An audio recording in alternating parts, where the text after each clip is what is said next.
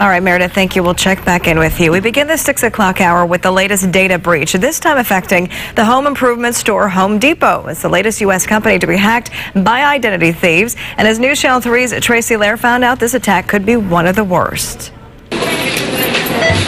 Hackers hacked Target during the holidays last year. They may have targeted Home Depot in the spring. My gut reaction is like fear.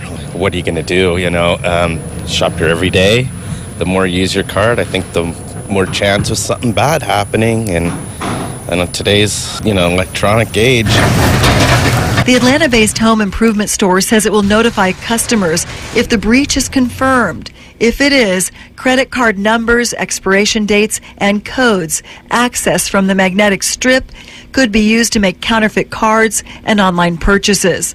Cybersecurity expert Brian Krebs said a massive amount of numbers hit the black market Tuesday.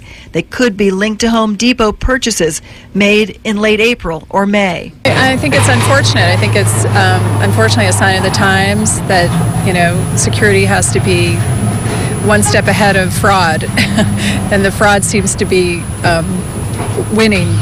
Anything you're doing to protect yourself?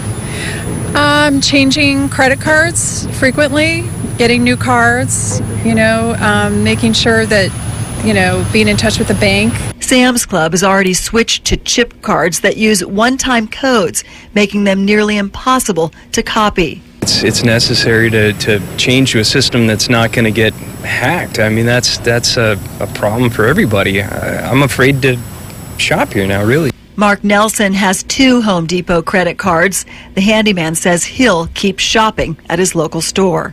Last year, I think I spent almost $80,000 here, so can't use cash. Tracy Lair, News Channel 3.